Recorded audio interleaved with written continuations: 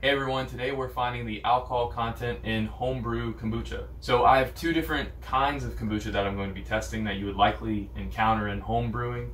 The first is what's called 1F or first ferment, and the other is called 2F or second ferment. The basic idea here is that your 1F is sort of your bulk ferment where you just make plain uncarbonated kombucha, and then the 2F is where you can add different flavors or fruit or things like that and get it carbonated in a sealed container. So this 2F right here is a raspberry lemonade flavor. I put about 3 ounces of fruit juice in it and the rest was kombucha.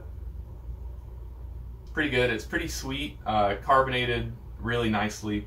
So the things that we'll need in order to test the alcohol content in these two varieties of homebrew kombucha is first a computer to do our calibration curve. This isn't completely necessary, but it's the most accurate way, so that's what I'll be using today.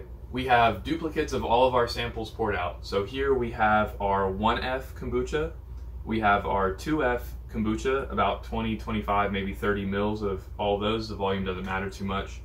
And then we have duplicates of all of our calibration standards. So here we have 0.1%, 0.25, 0.5, 1%, and 2%. So the basic procedure that we're going to be using is using this alcohol detector. We're going to plug it in, turn it on, let it warm up for 15 minutes. Then we're going to test all of our calibration standards and find the raw reading. So the alcohol detector is going to display two things in the alcohol slot, the predicted percentage as well as the raw reading. So today, since we're building our own calibration curve, we're just going to be using the raw reading rather than the built-in alcohol percentage. Okay, so we're going to get started. I'm going to plug in the detector, let it warm up, and then we can test our samples. Okay, so we're back. It's all warmed up, so now I'm going to take all of the calibration samples and see how our calibration curve looks.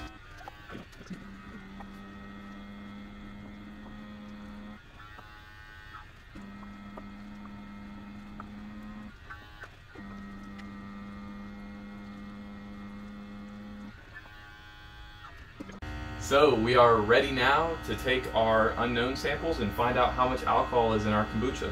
A couple of things that I did to prepare the samples is first I degassed them, and the way I do that is I just shake them up like this and then let the carbonation escape just so bubbles or foam doesn't enter the detector. The other thing I did is I took this 2F or secondary ferment, whatever you want to call it. This was in the refrigerator, so I made sure to pour these samples a while ago, and they've since warmed up to room temperature. So if you take all of your measurements at room temperature, it makes everything really, really easy.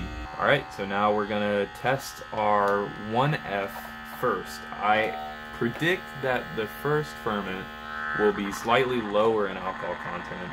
Okay, you see we've got a little bit of an issue here. It's foaming a bunch.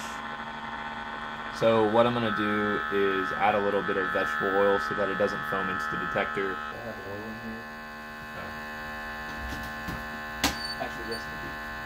Okay, so I have a little bit of vegetable oil. It's in this fancy bottle. Don't worry about that. We just need a couple drops, to be honest. You know, 1 or 2 mils max, and that will do the trick. In one of my previous videos, all I had on hand was beard oil, so you really can use anything. Okay, so let's get back to it. We got the oil for our anti-foam, and you can see it's reduced the bubbles a bunch.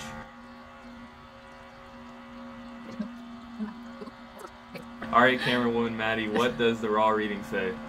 815. 815. Okay, so I'm typing that into the calculator, and I got 1.08% alcohol in this.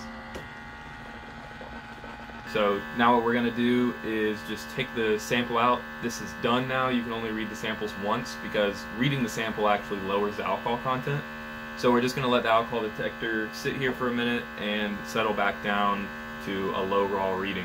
Okay, so it's dropped down below our 0.1% sample number. So we're going to screw in our duplicate of the 1F. Camerawoman Maddie, is it stabilized yet? What does the screen say? 811. 811, okay. So we're going to type that into the calculator and we get 1.06%. Okay, so we're done with this sample and we're going to take it out, let it sit again, let it sort of reset for about 30 seconds to a minute. So far, our 1F looks like it was about 1.07%. So we got 1.08% and 1.06%. Everybody's homebrew kombucha is going to vary widely. It depends on so many factors. Like I talked about in the ginger bug video, it's the same sort of story. You know, vessel size, vessel geometry, sugar content, brewing temperature, the list goes on and on. So don't take any of these readings to be the same readings that you're going to get in your kombucha. So anyway, enough rambling. I'm going to try out the 2F. The raspberry lemonade. I'm excited about this one.